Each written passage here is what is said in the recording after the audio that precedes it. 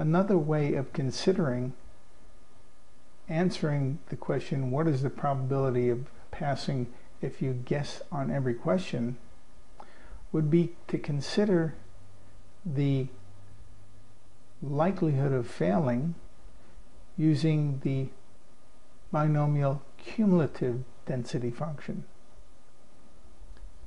And the way the binomial cumulative density function works as follows.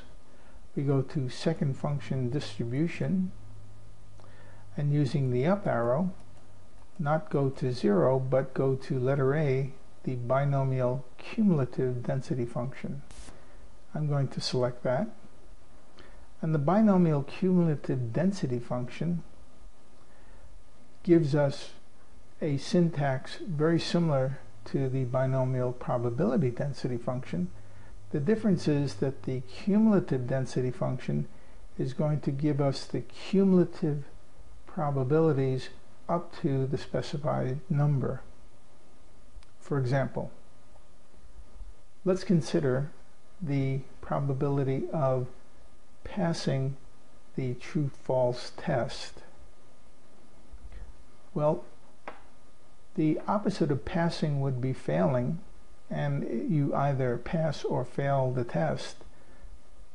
So if we wanted to know the probability of passing the test, we could consider finding the probability of failing the exam and subtracting that from 100%, or 1.00 as a decimal. So if we take the binomial cumulative density function and use it to determine the probability of failing the exam, again a 10-question test on which the probability of guessing correct is 0.5 on any problem. And if we're considering failing, the probability of failing would be getting none correct, 1 correct, 2 correct, 3 correct, 4 correct, 5 correct, or 6 correct. In other words, the number 6 here gives us the cumulative density leading up to 6. This would be analogous to the following. So the binomial cumulative density function looks at the graph and says, well, what if we were to add the probability of getting none correct with the probability of getting 1 correct, and then 2 correct, 3 correct, 4 correct, 5 correct, and then 6 correct. The probabilities leading up to 6 correct and including 6 correct is the probability we would fail by guessing. If we then subtract that from 100%, or 1 as a decimal, we will be left with the probability of passing. So going back to our home screen, we can modify this by taking the probability of failing, and I'm going to use the insert key, inserting here 1.00 minus that probability. And by doing that, we now are considering the probability of passing. In other words, 100% minus the probability of failing the exam. And when we do that, our answer is approximately 17%. Remember, this is a decimal. And comparing this to the answer we got by adding the probabilities, we see that they indeed agree very favorably.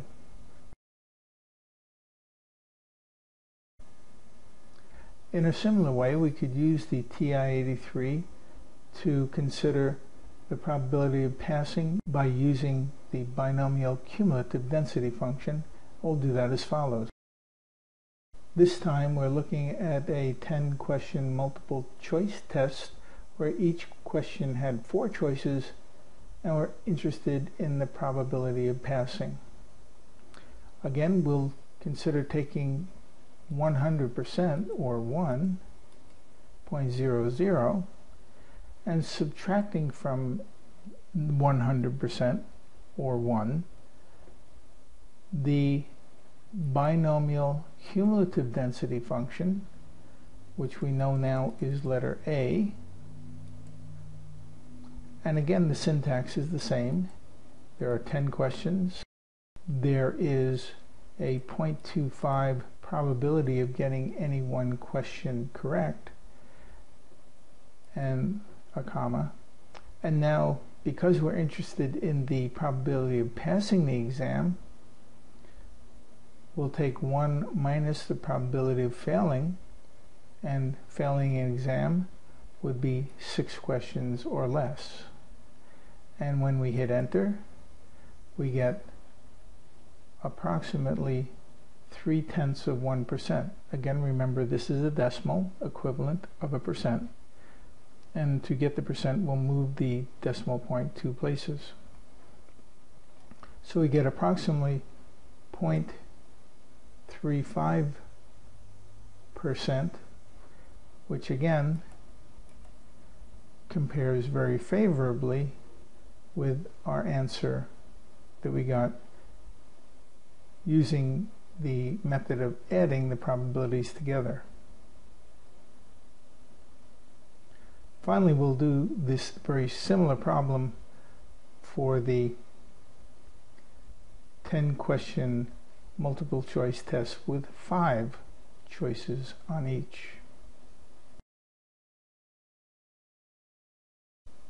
And once again, doing the same problem using the binomial cumulative density function to finding the probability of passing, we'll take 100% minus the probability of failing. So 1, or 100%, minus the second function distribution, and since we know it's the letter A, we can just simply say alpha A, and here again is the binomial cumulative density function. 10 questions. The probability of getting any one correct is 0.2. And to fail, you need to get 6 or less correct. So we'll here put the number 6. And when we hit enter, we get 8.6 times 10 to the negative 4th. This is scientific notation. E negative 4 means times 10 to the negative 4th. That will move this decimal place 1, 2, 3, 4 places, which will give us 3 zeros. Again, this is the decimal equivalent of a percent, which would make that approximately 0.08%, and that compares again quite favorably with the answer that we got using the addition method of the individual probabilities.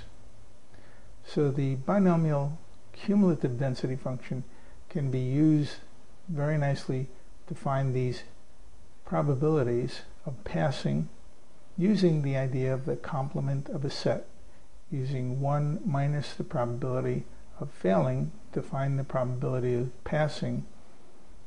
And we use that because the binomial cumulative density function, when we look at the graph, takes the cumulative probabilities going from left to right up to a particular number, and that particular number is the number that we put here, which would correspond to the highest grade you could put in and still fail.